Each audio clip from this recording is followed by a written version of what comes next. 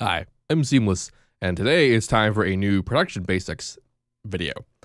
This one is going to be about the basic waveforms, and what they are, what they sound like, and the things they can be used for, and stuff like that. More advanced uses will be covered in other videos, but for now we're starting with the actual basics, identifying what they are, and showing them what they're like.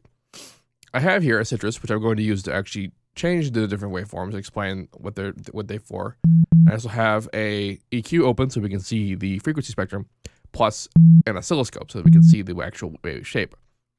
An oscilloscope is actually an important point about why it's even called that. It might be fairly obvious to some of you, but for those who are new completely, I'm not leaving anything out.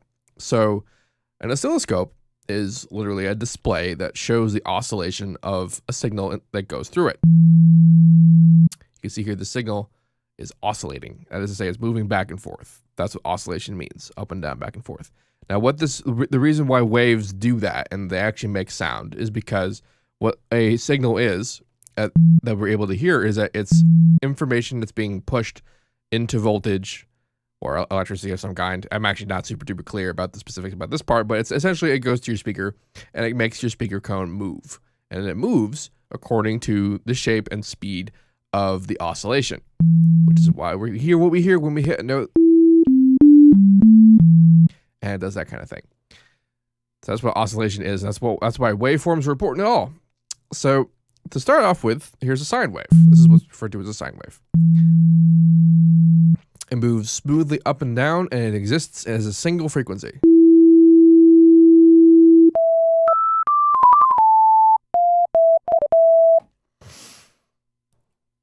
Sine waves are very useful for lots of things. Most of the time you hear it and hear them used in the context of a bass,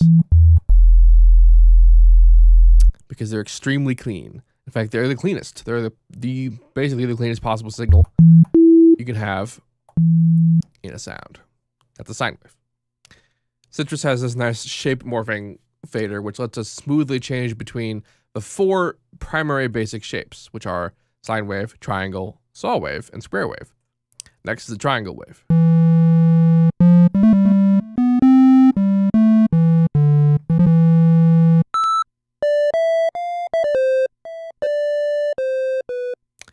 That was almost Lord of the Rings. So, a triangle wave is very similar to a sine wave, except that instead of being a smooth transition, it is a sharp and immediate transition. So it goes up on one side, and then it comes back down the other side immediately and with great speed. So it switches around. And here we can see what it looks like in the frequency spectrum. It is, you can see additional harmonics added to the sound versus when it was a sine wave.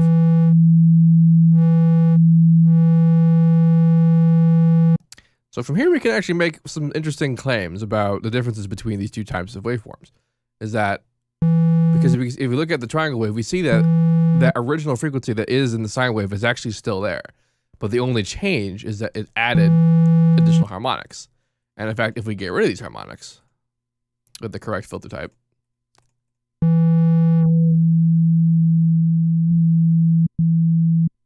I put the EQ in the wrong order. Boop. There we go. Now it's actually before the wave candy, like it looks like it is. If we get rid of the additional harmonics, we see that it is actually just a sine wave. And in fact, if we got rid of the lowest, the fundamental tone, which is what the actual root note of everything is called,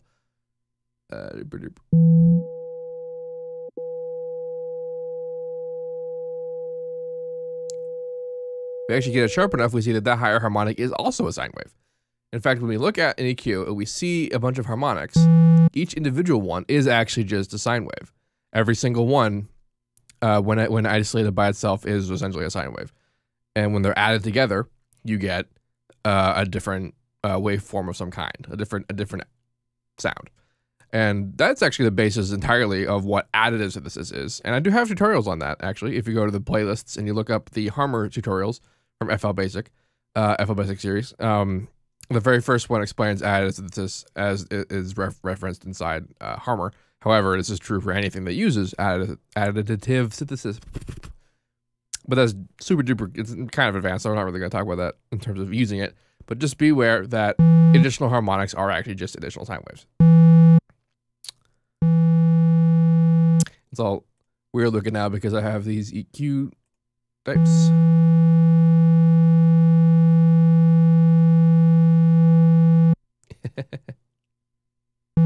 There we go. So yes. And then actually there's one more thing I want to show you about the waveform before I move on to the next one. I know I'm moving a bit slowly, but I am trying to cram as much information into these as possible. So if I record the waveform, I have Edison set on spectral view mode. I'm going to bring it back to dual view. So now we can see both the waveform and the frequency spectrum. But if I zoom far enough in, it's actually not going to show us either of those. It's just going to show us the individual, oops, I ruined everything, individual samples. I'll just get rid of the playlist. I don't need that.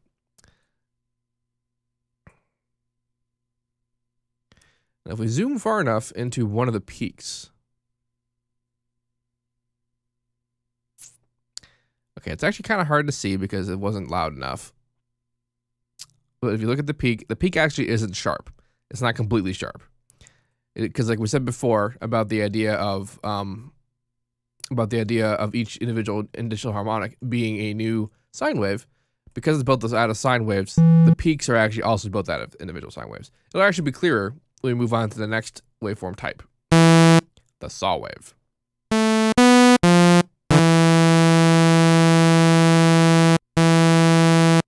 You can actually see a little bit what I'm talking about in the wave candy itself when I play the tone. It turns down a little bit because it's kind of loud, isn't it?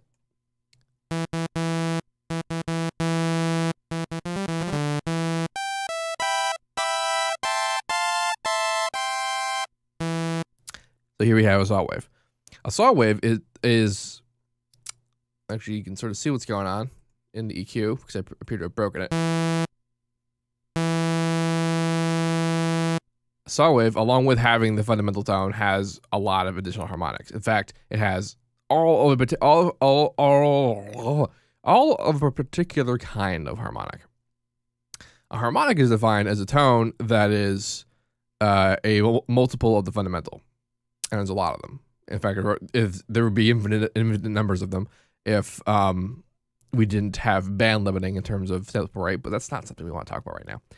Anyway, a saw wave is of the most frequency-rich type of the basic waveforms, which means that they're really good for starting, base level things. This is actually a very important part of what's referred to as subtractive synthesis. Subtractive synthesis is where you start with something that has a lot of frequencies and you take away from them with filters and stuff. In fact, this particular sound might be very familiar to you.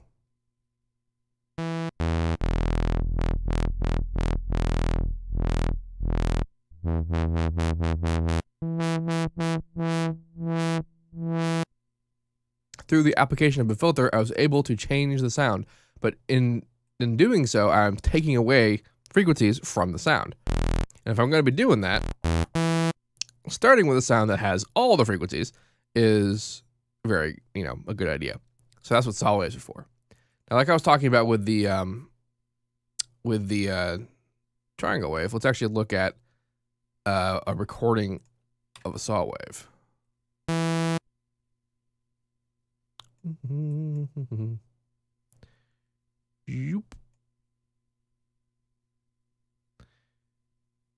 I don't even need to zoom in that far for you to actually see that the peaks, while they appear sharp, are not actually sharp. And you can start to see how they're built up of individual sine waves. That's the idea of additive synthesis.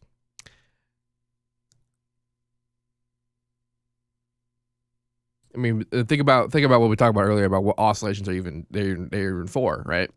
They move speaker cones. So if we look at a shape of a saw wave, it's saying that at the end of the first oscillation, the point of its very end is 100% opposite of the point of its very beginning, which in phase terms and settings is functionally identical. But this does mean that the speaker cone is being told to go from one position to immediately the opposite position instantaneously.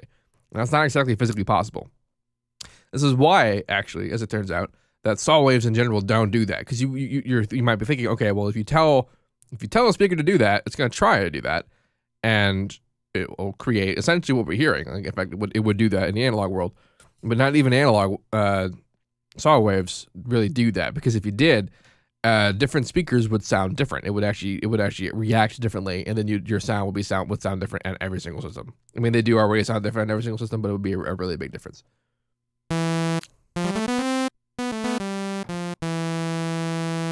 So that's a saw wave.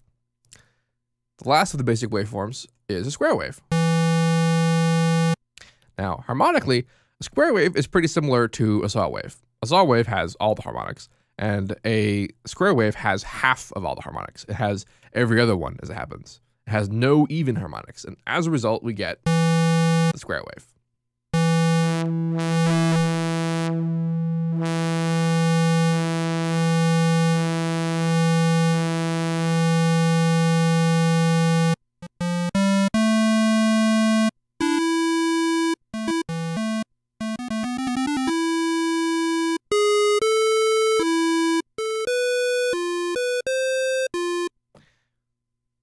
You might be familiar with hearing these sounds in several older school things like video game sounds and stuff like that, just because they're very basic and very ubiquitous and easy. That they're a big staple of a lot of old sound design. And there's actually another mode of the square wave, which is referred to as the pulse width modified square, where we modify the pulse of the square. That is really video gamey sounding, isn't it? So yes. Now, this is sort of a beginning look at a part of production that's based on sort of sound design, and using the basic waveforms, and then later the most basic effects, the most basic filters, those things. Using the most basic waveforms is almost all of the sound design that we can think of. Like even there's a couple of artists like whose songs, when I listen to them, like Nero, actually older Nero tracks, that every single sound was entirely made up of saw waves, and not in some exceedingly clever way either. Like it was very identifiably saw waves. Like the idea of the sound type called the super saw is called that because it's just a lot of saw waves.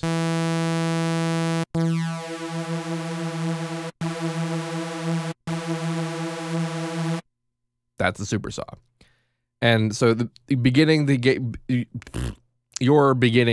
good at sound design when you're able to listen to a sound and identify the building blocks of it. Because you've messed around with the basic waveforms, the basic effects, basic filters, and through your experience in doing so, you can identify, okay, cool, this sound is made up of saw waves, this sound is made up of square waves, this is a sine wave, that kind of thing. And that's really the only way you can really do that is just to have a lot of experience in order to have a lot of stuff spelled out to you. Like it might not be immediately obvious to you that you can make a pretty convincing bell sound just by using sine waves with some kind of volume envelope on it.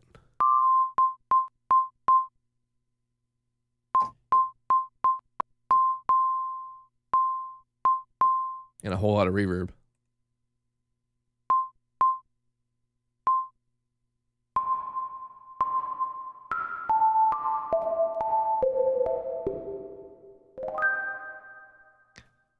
It might not have occurred to you that that's how that kind of stuff is done, but it is. And so like that's the kind of thing, now that you know that, whenever you hear a similar sound, you're going to say, okay, cool, that sounds a lot like that, but it has some differences. Where are those differences from? And predominantly the differences are from particular frequency content.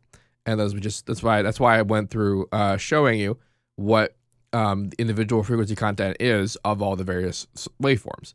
I mean, chances are, honestly, like 80% of both sounds are made out of saw waves, is because it has all the frequencies, that kind of thing.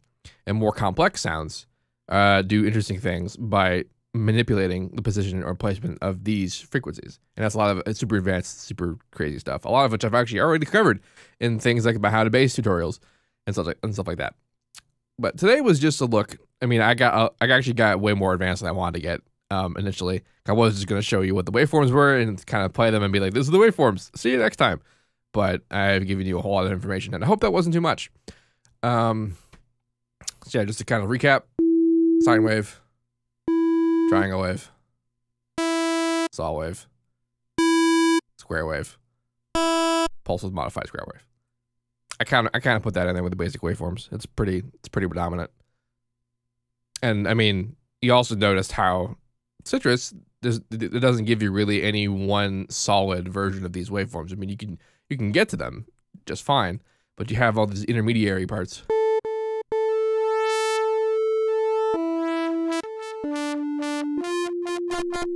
Which could be a lot of fun. Anyway, if you have any questions about any of this, let me know. And as usual, have a nice day.